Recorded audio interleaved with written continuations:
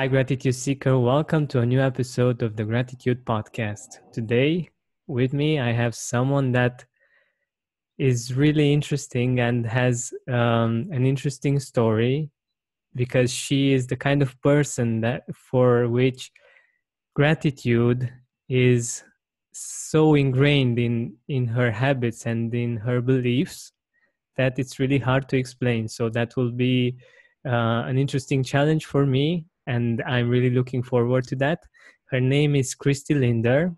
She is a management consultant, author, blogger, and podcast host focused on all things transformational. She has spent her entire 16 plus years of her career working for some top consulting firms in the world. I will give you a hint. They are part of the big four. She blogs about all things related to personal, professional, and organizational transformation. She uses gratitude in every single part of her life, and thanks to it, she has achieved most of her childhood dreams. Hi, Christy. So nice to have you here. Thank you Yeah, for being here. thank you. Thank you for having me. I'm really excited to speak with you today. Is there something that I missed or that you would like to add? No, you've covered it. I think it's for me, it's always weird to hear someone talk about me. Yeah. I don't know if other people are used to it yet, but it's just interesting sometimes to hear it.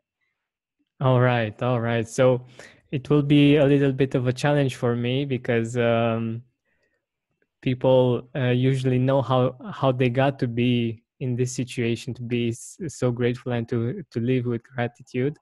And it will be interesting to find out how you do it, how you did it, and to share with our audience how they can do it themselves as well. So my first question is, what does gratitude mean for you? So, for me, gratitude is a way of being. I I don't know. I just sometimes I pinch myself, especially where I am now. I pinch myself in terms of how amazing, like everything that a lot of things that I've wanted in my life has really kind of come to be. And I owe it to gratitude. I owe it to the fact that, I think it may be because I came from very humble beginnings. And, from where I started to like where I am now is still, it's still like, wow, like I cannot believe, this is my life. But it's something I've always been so happy for. And I know, like, I talked about it being a way of being. One of the ways that I know I do it every morning, the minute I wake up, I always say, like, a miracle will happen today. I Mm-hmm. start every single day and I say that. And guess what? A miracle always happens. And it's not like big miracles, right? It can be the little things, the little things like, I catch that bus that I was going to, I was running for, or, I get the parking spot, like right out. So it's like these little things, but they add up, every day, day in, day out. And then I see it and I'm like, wow, it did happen.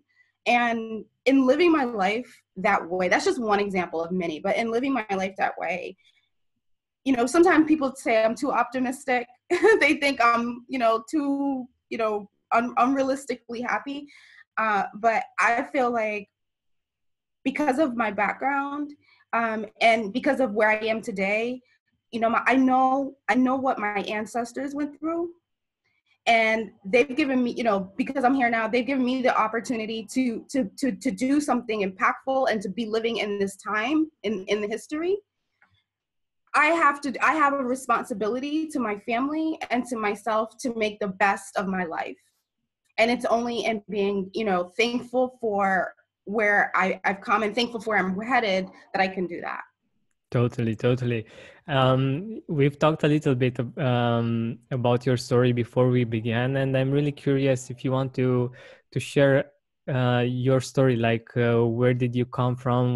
What's your background, for our listeners to get a better perspective and to understand how you got to be so grateful, and where did you come from? Sure. So I am based in the U.S. And I mentioned to you before that my parents are immigrants, so I am first generation American. So I was born in the U.S. I live in Boston, Massachusetts, and growing up, I'm the oldest of 8. So my mom Wow. remarried. Yeah, my mom had remarried, and so there's like 8 of us. So I'm the oldest.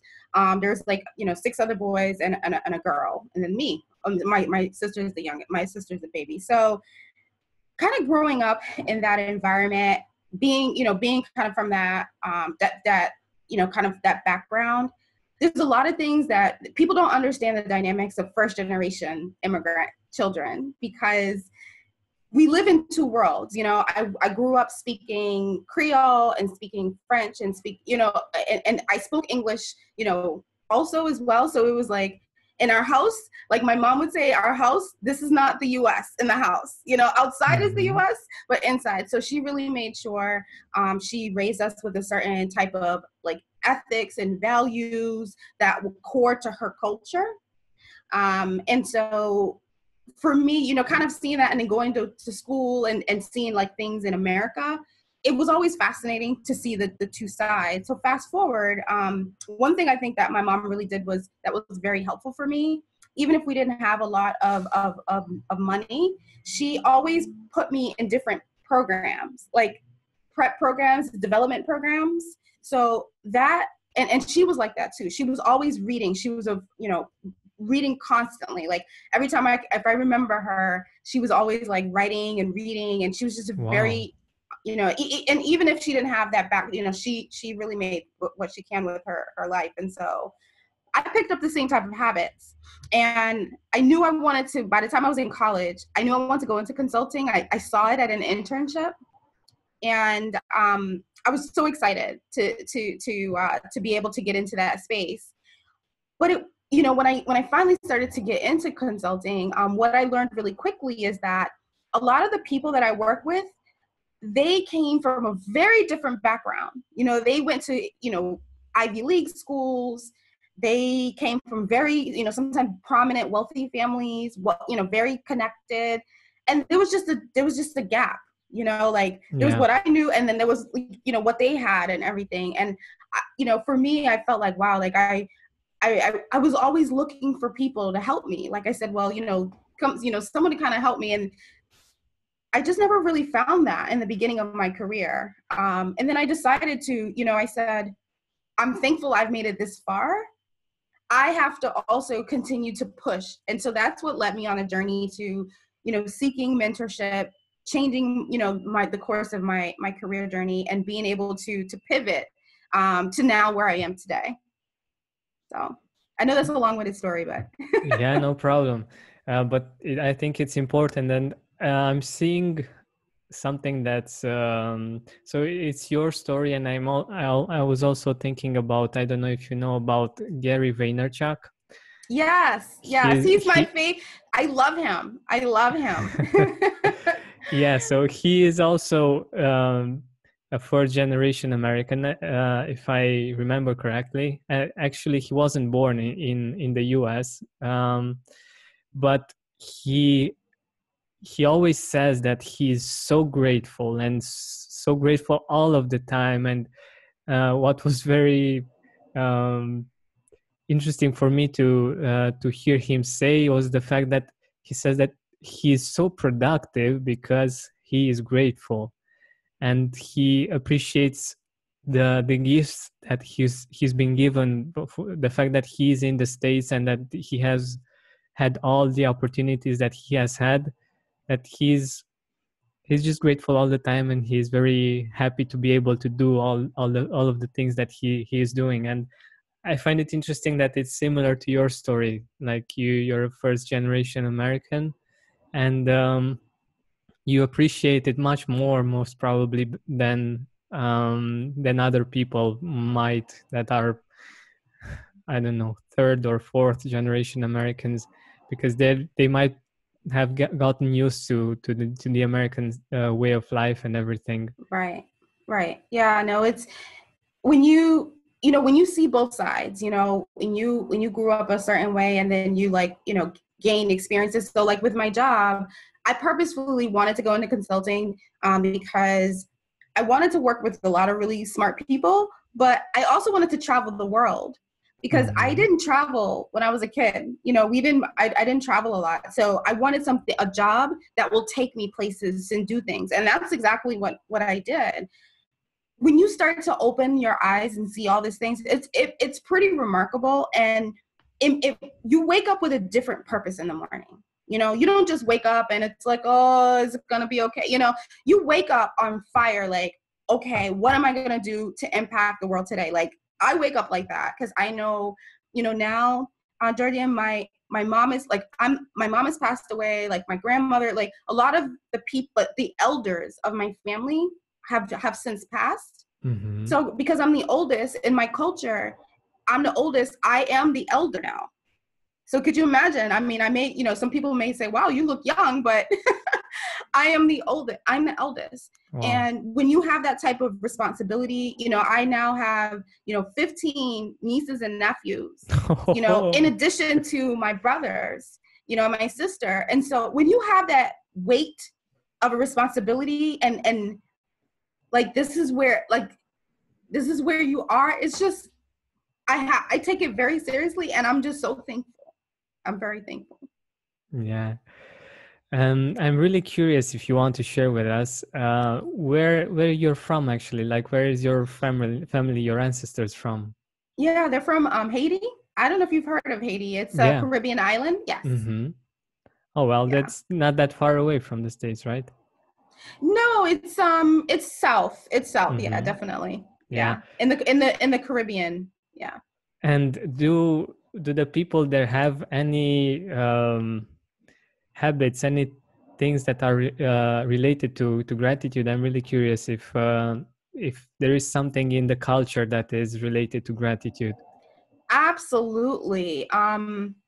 Whenever I go to Haiti, I have never been around, like, people are just so thankful for everything. Like, in our culture, like, predominantly most people are Catholic religion, and so religion plays a big part of of most people's lives.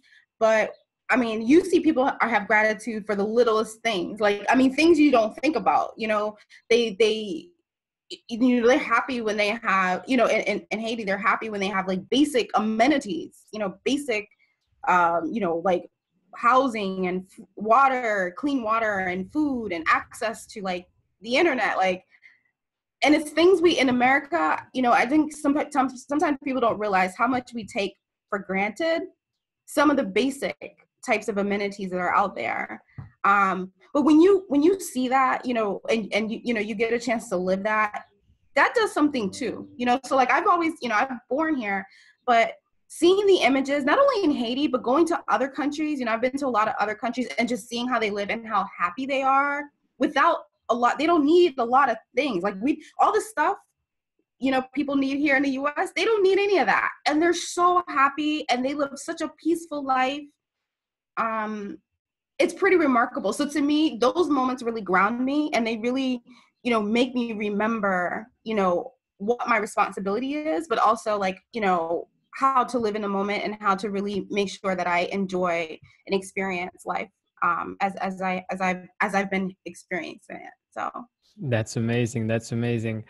I also have a personal curiosity. I've been to summer training with the Big Four, and I've talked with the trainers, and I asked them how is life as a consultant. And from what I heard from them, I told them to be really honest, and they said that it's pretty busy. Like, they do get to travel, which is really great, but it's also really tiring sometimes, and it's really, you're on the road all the time and you work a lot. How do you manage to work a lot of time and still be able to feel gratitude, to experience gratitude, and to enjoy the journey? yeah, it's a great question.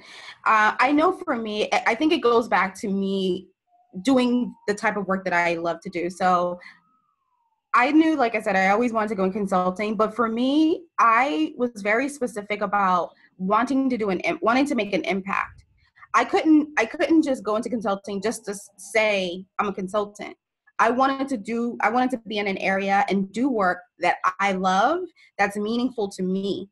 And that's why, at first I dabbled with IT consulting, because when I started my career, the .com was like the big rage back then. This was 20 Yeah. something years ago. Oh, well, not even 15 plus years ago, but early 2000s. But that was the rage back then. So I jumped on that bandwagon to say, oh, okay, if I have an IT background, I'll be able to, to do more with it. And then even though I was good at it, I didn't have passion, I Yeah. didn't have passion about it. And I said, well, how can I do it? Because the work is demanding. Consulting is extremely demanding. And so my guiding principle is like, if I'm going to be here, I better have fun. I better feel like I'm making meaning, because this is a big part of my life, and by nature, I've always been a workaholic. That's just Yeah. always, since I was a kid, I've always been in that, like, I've always had like a very strong work ethic. But I said, you know what? It has to be productive. I'm not just going to work just to work or just to make, like, it has to be. So that's why I do work in the strategy side, people related. So all the programs that I do is related to helping people's careers. It's related to helping organizations create a culture of diversity and inclusiveness. It's related to helping leaders become better, in exec. So all the things I do, I feel like every day I walk away and I do make an impact. I mean, make an impact on a team. I make an impact on an individual, or a business unit for a client. And that, for me, even if it's a lot of work, it's gratifying. It's very gratifying. And I'm, like I said, it's not just the work, hard work. It's meaningful work. So to me, if it's not meaningful, it's not fun, I don't think I would be doing it. I'm kind of in that stage in my life that I'm not doing it for superficial reasons. Like Yeah. I'm doing it because I really love what I do. Totally. I love it. I love it. I have the same principles, and I also have another principle that I'm fortunate enough to be able to uh, afford, let's say, Mm-hmm. that I choose the people that I'm working with, and I work with people that I feel that have the same value as I have, and that I appreciate for their work, and this makes for a much more beautiful life and a much more beautiful work experience. But I'm really curious also, are you in your work, like with teams, with culture, are you integrating gratitude in that in any way? Yes. Another great question. So I actually do with my team. So we always start off, like, even with my meetings, to start off with an affirmation, or start off in terms of like, well, someone share like something that they've done that they were happy that they're doing, or something that, with the weekend coming up, what are you thankful that you're going to do this weekend? So I try to weave that in, very subtle. I don't Mm-hmm.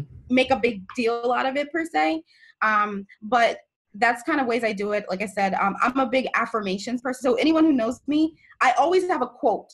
And I get this from my mother. My mother, she always had a quote for everything, and I'm the same way.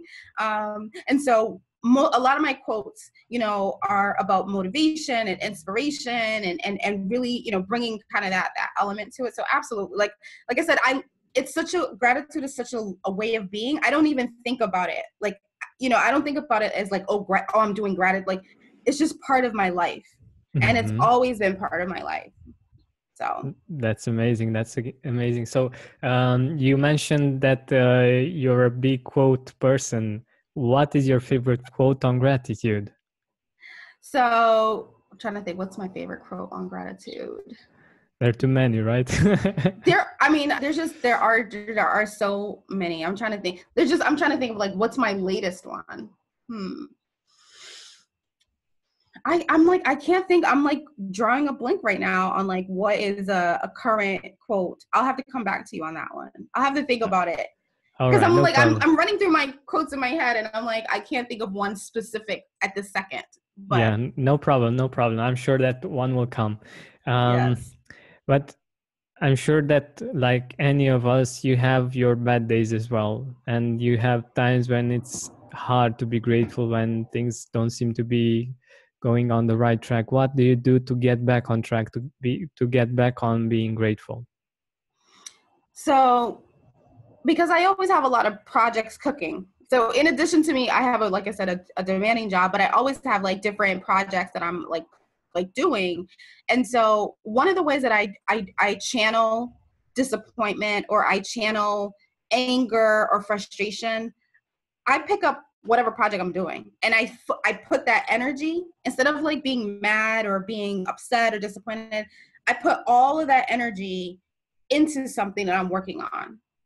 And so redirecting my energy into a productive piece has been really life changing. I started to do that. I actually picked that up from, if you know Gary Vee, you know Tony Robbins, right? Yeah. Okay, so I'm a student of both these men, because again, Tony is, again, he's another person that like lives with gratitude, and he is part of his philosophy of life. And so I remember I went to one of his events, and he mentioned, sometimes you just have to take the energy and remember you have the power in a split second to change it. You have the power to change your state, change your state of mind, state of being. And I remember when I learned that technique has worked miracles, because now that doesn't mean I don't get upset. I still get upset. Things happen, because I'm human. Things will happen, and sometimes you're just not happy with what's going on. But I've said, you know what? If I'm upset for more than like 30 minutes, more than an hour, I say, okay, I got to change my state. What do I need to do? And I figure out, like, in an instant, I'm going to do this. So that may be, me working on a project. That may be, me like going for a walk, or whatever it is, to change so I don't stay in that space. Because I think staying in that space can be a little dangerous, because what happens is that when people are upset, what happens? They get more upset, and then they get Yeah. more upset, and then it just Hmm. keeps snowballing, right? And so I think it's important to like recognize when it's happening, but have mechanisms, have ways, for me, like, with Tony, he taught me, how to trigger, to change my state in an instant, because we have that power. No matter what someone may have done to us or whatever, we have the power to change, like where we are. We have the power to change. We may not, people can do and say whatever, but we have the power of ourselves. So might as well take advantage of that. And that's been very helpful. That's been a game changer, like I said, for me. I totally agree. I know that he said something about posture, physiology. I think there are three things that we can do to change our state immediately. Mm-hmm. If we have our shoulders down, and we might look down, our head is looking down. Um, all we need to do in this moment, and while you're listening, if you feel that your shoulders are down, or something like this, just take them back, raise Yep. your head up, or actually look at the sky, or do something like this. And the funny thing is that it actually works, and it actually changes your state. Because if I tell you to imagine a person that's sad, you will most probably think of someone uh, that has the shoulders down, and Right. that is looking down as well. But when you think about someone who is confident, you see them in the posture that I just mentioned. So that can be really helpful for our listeners. You can do right now when you're listening. Good. So do you feel that you've been grateful all of your life? Like, do you feel that you had one moment when you actually got gratitude, that you actually got to live it more? Mm-hmm. I would say, in the beginning, I was working so hard. I was putting myself through school. I was working full time, in college full time. I was just so focused Yeah. on on like trying to get through school. I wasn't thinking about gratitude. Like I must admit, I wasn't thinking about that. I think when I started when gratitude started to become a daily part of my life, because I like in before, I remember I would just do things because I was in such a rush. You know, you're young, you're in such a rush Exactly. for, I don't know where you're running to, but you're in such a rush to do things. So I remember, okay, I was like, I finished the school, okay, check. I finished this, okay, check. And I was living my life like that. And I think the moment that gratitude, I realized how big, like what I had accomplished. Because even graduating college, I didn't think of it as a big thing. Because I was like, okay, I've done that. That means now I got to go get my master's degree. That means now I got to Exactly. go get a job. That means, you know what I mean? Like, so to me, it was just check, check, check. And then when I turned, when I was 22 years old, I was about the age of 22 at the time. By that time, I had just graduated. I had graduated undergrad a year before. And I told you I was started my career in IT consulting. The firm I worked for, they relocated me to Atlanta, Georgia, which is another like the southern part of the U.S. Hmm. And I like probably, you know, once I got there, that was what 2001, and then so once I got there, about like 8 months later, I bought my first house. Wow. and and so it was funny. I didn't go down there to buy a house. I just was traveling so much, and I was in an apartment that I was never in, and down there the prices are reasonable, more reasonable Hmm. than real estate like in where I am in Boston. And I just kind of did the math, and I said, well, if I'm traveling so much, I might as well buy something instead of like wasting my money in rent, you know, Yeah. because I can afford it. You know, I had enough of a salary that I can afford it. And again, it was just check. Okay, well, let me look for a house and let me do this. And I think when I was moving, the day that I closed on the house, I just graduated from college. I just bought like a new car. I had a job that I was traveling. And I remember the day when I was driving to my house, something hit me. Something said, Christie, do you believe what you just did? Like, do you take a moment? Like, I took a moment to sink it in, and I got so emotional because I was like, oh my gosh, like I did this. Like, I'm so thankful that I've come this far in such a short amount of time, you know, from finishing college to like, you know, less than a year later, you know, like I remember when I told people I bought a house, they're like, what? You know, it was like unheard of at my age to buy a house given my background, you know. So when that happened, that's when I said, this is amazing. This is amazing. And I'm going to continue like, and then that's when I started to incorporate like a lot of the gratitude, because I realized like, I just felt like I'm incredibly blessed. And I don't think I've ever felt gratitude to that degree until that moment. It wasn't even at the closing. It was like when I was moving, you know? And ever since then, like it's just been part of it. And I feel like that's actually accelerated. My progress has accelerated my accomplishments ever since then. So That's amazing. That's amazing.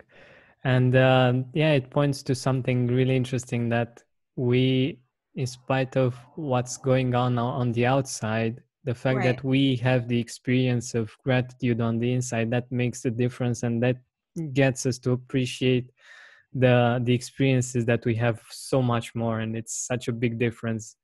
It- and yeah, and you kind were of to saying. that, one thing I was going to add to the story, what also you just made me remember, because I forgot why that was such an important moment. Yes, it was big to be buying a house that young, but one of the bigger reasons was because I remember when I was first moving to Atlanta, and I told some of the people that I knew at the time I went to high school with, they told me, oh, you'll be back, you're not gonna be successful, Oh you my God. know, that, so that was, you know, these were like friends, you know, they were like not happy for me that I was moving.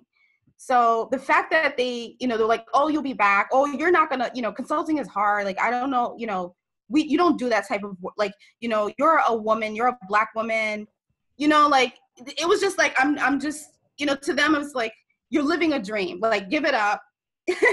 You're not gonna succeed.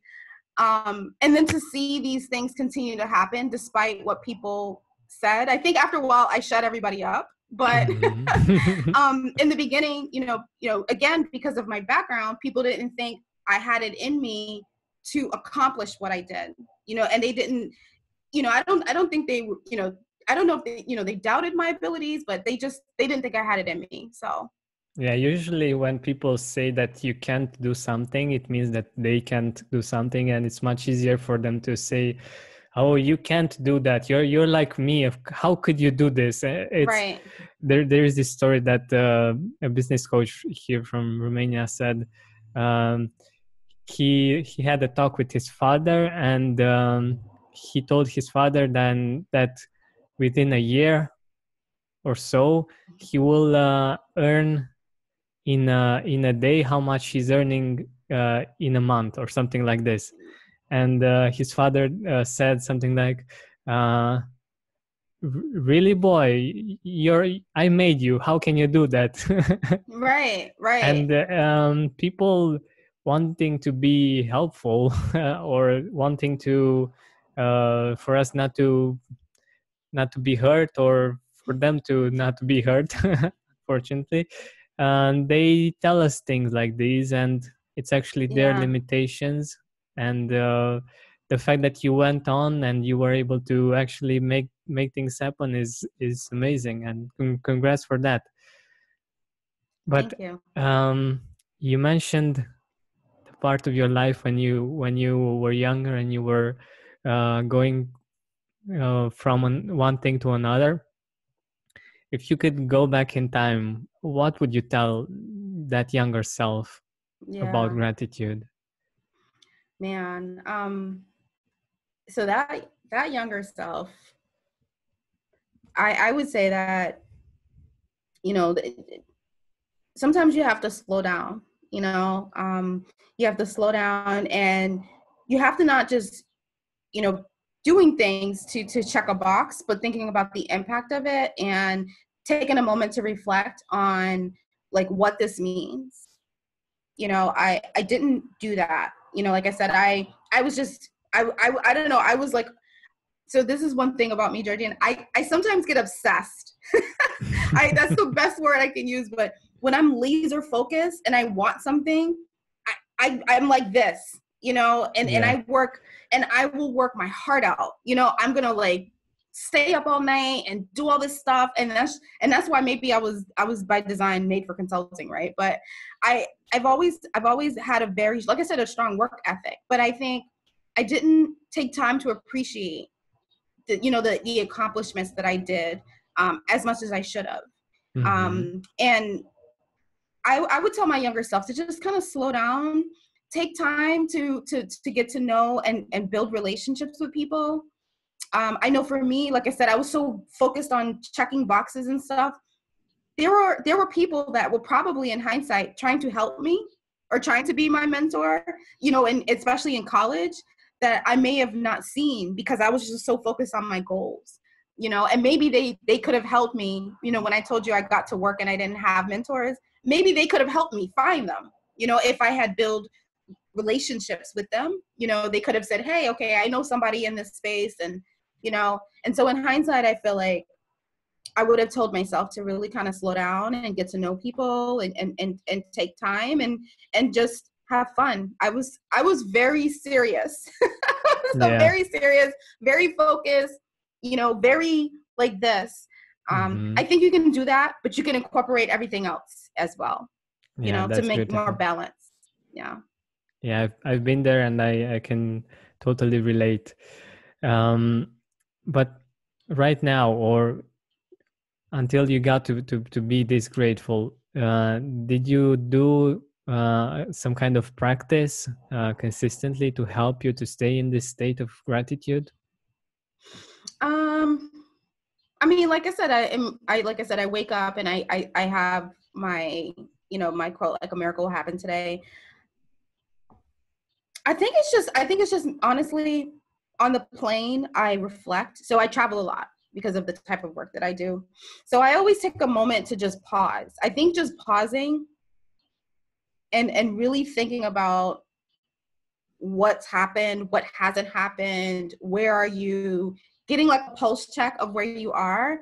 Even that is important, because Mm-hmm. sometimes you think about things differently. I know I started to do that. Like when I go to the gym, I would think about stuff, and I feel like being thankful. It goes back to that Tony Robbins thing. When you're thankful, you're in a different state of mind at times, and when you focus on how thankful you are, um, things. I think sometimes answers to problems show up. Yeah. I think you kind of open up a world of different thought and different possibility in just being Mm-hmm. thankful. Now, I guess because I'm so used to that kind of the gratitude piece, I can get into the space of like meditation and gratitude really quick. So I have Yeah. like, there's this song that I have like that's on YouTube that I downloaded that I use. It's like a meditation, like a Om song. Mm-hmm. So whenever I need to get into that space, like I purposefully need to get there, even if it's for 2 minutes, it's for 1 minute. That helps me. That helps me recenter a lot. So besides that, like I said, saying the miracle will happen. Um, I'm really big about visualization as Yeah. well. And so I have vision boards all over the place. I always have vision boards. And it's nice to see when vision boards pictures come true, because they have. And I didn't even know that's what they were called before. I used to do that as a kid. Wow. And yeah, so it's funny. I told you I've accomplished many things. Like I remember I had a picture of a BMW when I was a kid. And again, when I was a kid, I didn't have any of that. And I said, you know what? I want that car. And I put it and I looked at it every day. I didn't know it was called a vision board, but that's what I called it. And then, a year later, after I bought my house, a year later, I bought my dream car. That same car, I bought it. So, Wow. when those things happen, you have to be thankful. You have to. Like, there's no other, I don't know. And again, from my background, I have to. Like, it's the only way to live. And I feel like the energy that I give off and the passion that I have, it comes from gratitude. Because people always say, Christy, you're so passionate. You're such a passionate person. And I think it's honestly because it's like, I I have to be. Like, I have to be, because I just have so much gratitude in my life. So. Wonderful, wonderful. What I wanted to point out for our listeners is the habit that you have with the miracle affirmation, and I think that what you're doing great with that part is the fact that you really believe it, and you don't expect for big things to happen all the time, but you have by having the gratitude you can see the miracles in the little things. And I think it's a really great way of living life and of doing gratitude, because when we think about miracles, we think about usually things that seem impossible. But sometimes when we are sad, it might seem impossible for us to smile or to be happy, and that can be a miracle. It's a simple one, but it can be a miracle. And I love the fact that you mentioned this part, and I think that it can be very useful for our listeners. And I wanted to bring that out and to get it more clear for our listeners to actually implement in their life. But uh, getting back to what you said about relationships, about the fact that they are so important in our life. Do you have some people in your life that you would like to mention that you are really grateful for, that helped you along the way, or that just made an impact? Yeah. How much time you have? No, just pointing. I mean, obviously, my family, my mom, may she rest in peace. Like I've seen the sacrifices that my family has done for me. Very happy, thankful. I have an amazing husband. So I got married 2 years ago, and Congratulations. I'm just very, very happy with my marriage. I have a stepson. I have a 13-year-old stepson, and he actually keeps me young. He kind of keeps me hip to certain things. And he's such a caring young man. Very smart, and so I'm very thankful for him. Thankful for my like I said, my family, but my siblings, my sister, she's my biggest cheerleader. I have some friends. I mean, I just have some friends, like some people, and I think I've done that purposefully. I think when you live with gratitude, you know, at the state that I do, I remember when I started to really live it. Remember I told you about the house thing? Yeah. When I started to really live gratitude, I noticed that certain people started to just disappear out of my life. And I didn't know why. And then, you know, I used to get upset like, oh, they don't want to speak. And I said, you know what? I realized I'm on a different journey. My life is, I'm on a different path. And that means that not everyone is going to come with you on that Yeah. path. And so that's something I would tell the listeners. Don't be afraid. You know, if you start to create a life of gratitude, not everyone is in that space, and that's okay. You know, like you want to definitely, because you're going to attract the people that fit that life of gratitude. You're going to attract them in your life. You're going to attract certain experiences. You're going to attract certain resources, certain things. And so don't be afraid to let go of the past. You know, if I think about the people that were doubting me when I said that I was going to move and I had all these big dreams, and they doubted me and they laughed, I would have still been there. You know what I mean? I wouldn't have been able to accomplish what I did. So sometimes I think people are scared to get out of a comfort zone. But they are surrounded by people that are very negative. So, you know, something to consider is when you live with gratitude, the universe does the work. You don't have to work. People will just stop showing up in your life that don't need to be there. So This and is let wonderful. it be. Let it be. You know, that's the biggest thing. Let accept it for what it is. This is wonderful advice, and I love that you pointed that out. And I think this is really brilliant. That some people might might not be anymore in your life, and other people, hopefully more positive, more grateful as you are, might appear, and things might shift really fast. And yeah, this is one of the reasons why I'm working on and putting together a gratitude group, for my listeners to have those kind of people that are grateful, that are positive, that sustain this feeling, and have the same values. And I think that's really powerful, and I'm really glad that you mentioned it. So we are nearing the end of our time together. Where can our audience find you? Where can our audience see your work? Yeah. Well, they can definitely find me on LinkedIn or Twitter. You can go to Christie Lindor, and just feel free to reach out. Reach out about anything. Like I said, I'm big on mentoring. In my life, I've reinvented my brand. You know, I've always been a consultant, but I've reinvented my brand. Like I said, I'm about to publish my book. I'm right in the middle of that. So, you know, talk about that. I can talk about family, you know, being the eldest, being first generation. I mean, I could talk to anybody about anything. So, you know, feel free to reach out. Again, it's Christie Lindor. You can, if you go to my blog, christielindor.com. If you want more information about my podcast or my book, you can go to mecemuse.com. And that's MECE Muse, MUSE. Perfect. Thank you so much for being here with us and sharing your story. It was wonderful. Thank you so much. Thank you.